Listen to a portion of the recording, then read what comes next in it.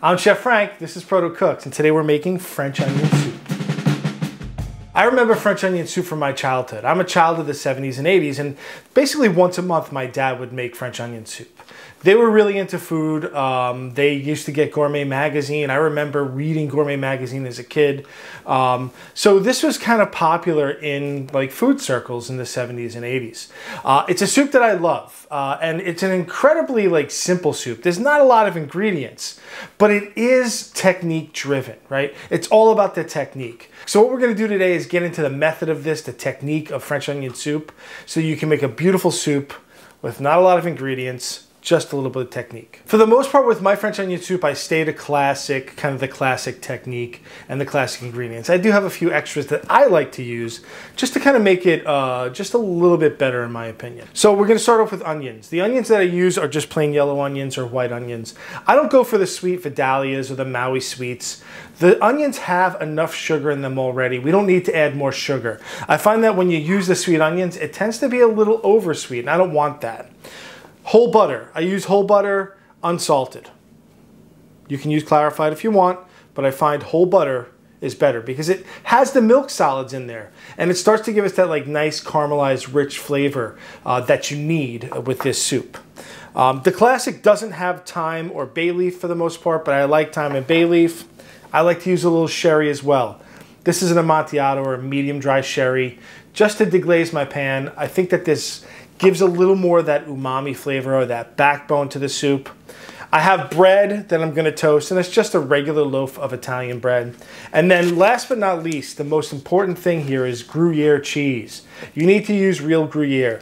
Gruyere cheese has a little bit of funk to it. It has this nice savoriness to it. You can use Swiss, and I'm sure my parents used Swiss when I was a kid, but Gruyere has a little bit of like background flavor. It has this earthiness and nuttiness to it. Like I said, this is a technique. First part of this technique is the onions and how you cut them. I process my onions this way. I cut the top and the bottom off. This can go into stock. It can go into your compost bin. It doesn't matter. I take off the outer peel to make sure there's no dry onion on the inside, so you can get rid of this stuff. Right, so this is important, really important. For French onion soup, you want the onions to stay fairly whole. See, so I got a little dry spot there that I'm gonna take off. I'm gonna go down one more layer. You want this to stay whole. So if you cut across, you can see there's lines here on the onions. If you cut across those lines, that's called a slice. And if you slice your onions, they're gonna fall apart because we basically cut across all the fibers in the onions and they'll fall apart. And I don't want that for this soup. For the onion soup that we're making today, I want the onions to stay together no matter how long we cook them. So what I do is a julienne. I find those lines and I follow those lines. And this is gonna ensure that their onions stay together. So make sure that you julienne your onions, not slice them. Go along with the lines on the onion. My onions are sliced. I've gathered the rest of my ingredients. I have my butter, my sherry, I have salt, I have some pepper, and my herbs, and we're gonna get this going. This is the most important part of the technique. I'm gonna add my butter. And again, like I said, I'm using whole butter. I have about 1/4 pound of whole butter. I'm gonna let this melt. I really don't want this to caramelize right now. I just really wanna melt it. If you get a little bit of caramelization or browning, that's okay. It looks like a lot of butter.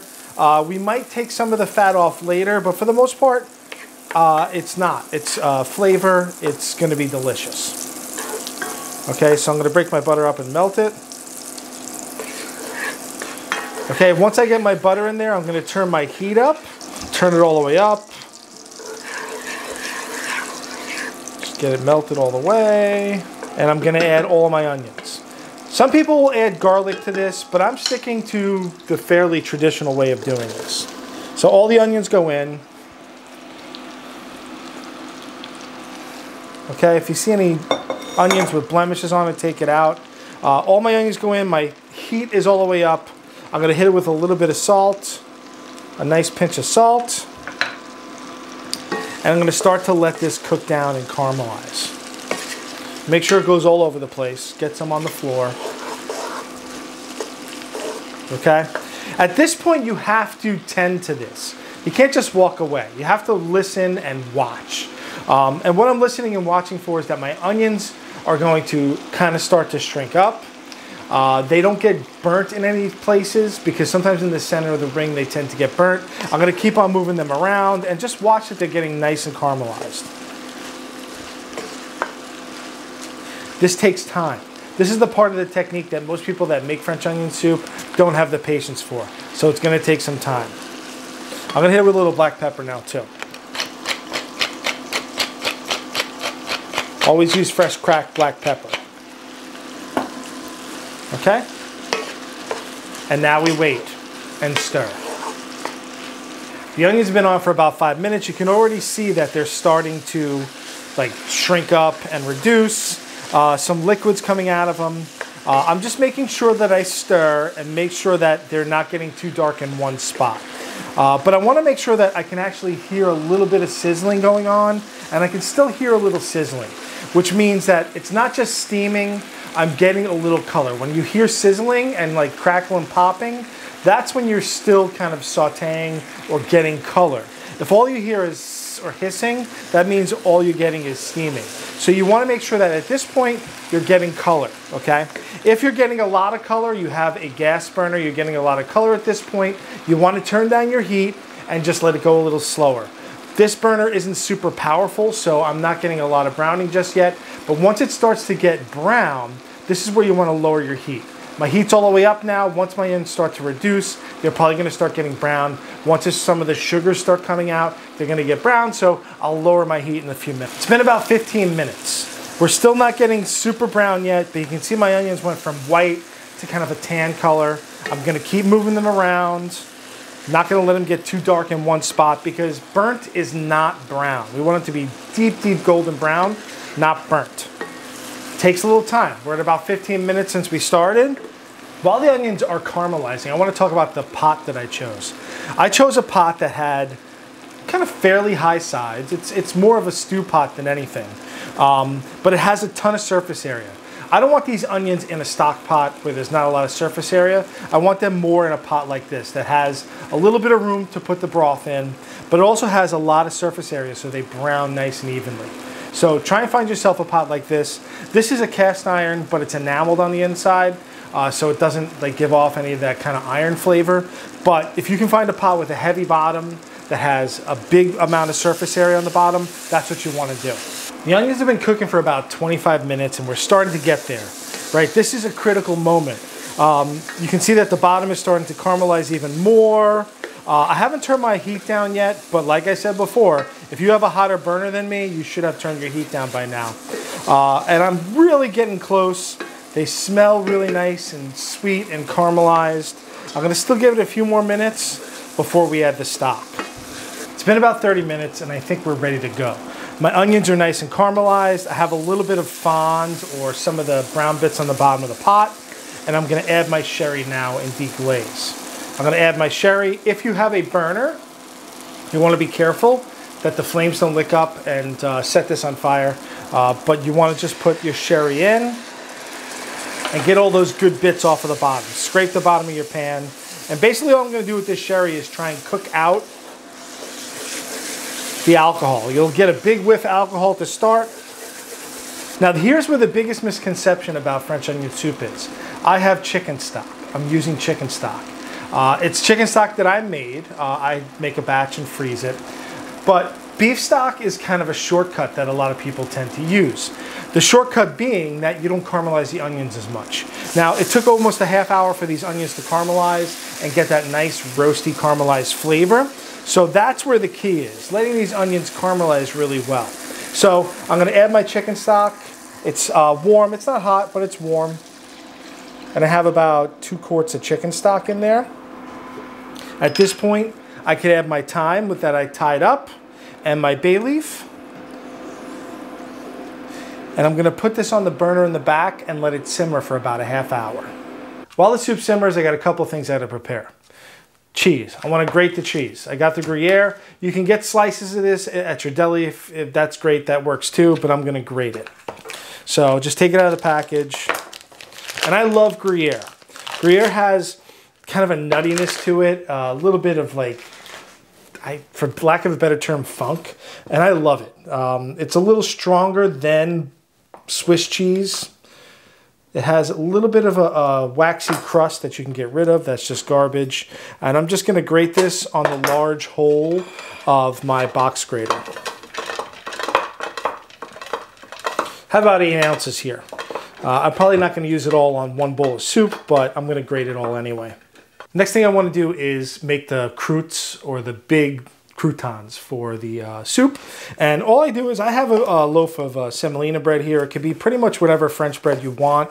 And I don't go too thick. I'm going kind of, what is that, about 1/4 to 1/2 inch. I don't want these to be really thick pieces of bread. All I really want this to do is to go into my bowl and hold up the cheese so this cheese doesn't sink to the bottom. So I'm just going to make maybe 4 or 5 slices. Put these onto my little tray. Hit them with just a little bit of vegetable oil so they get nice and crunchy. If you want to use butter or you want to use olive oil, go for it. And just a little bit of salt. I'm going to put these in the oven until they're nice and golden brown, and I want it to be fairly firm so that they soak up some of that soup. Soup is simmered for about 25 minutes. I'm going to give it one final taste. I think it needs just a little more salt. I'm going to put another pinch in there. And we're going to assemble. Okay, I got everything I need by me. I have soup crocks. Now, this is actually a soup crock from my childhood. When my parents moved out of my childhood house, I took their onion soup crocks. So I think they bought these at a Pathmark on Long Island. I don't really know, but I have these. I'm not going to use this one, but I do have this one. And I think I found this at a thrift store. Whenever I see onion soup crocks at a thrift store or Goodwill, I usually buy them just because they're good to have around for like any number of things. And they're usually like $1. So buy soup crocks, right? I also have my soup crock on a tray, because what's going to happen is when I put this into the broiler, some soup might spill. So you never want to put this directly into the broiler like this. You want to put it on a tray. Not only is it easy to get in and out on the tray, if it spills into the tray. Okay, so what I'm going to do is get my soup crock filled. Get plenty of onions in there. You want to have a nice amount of onions. You can see that my onions did not fall apart. Let me move the soup over.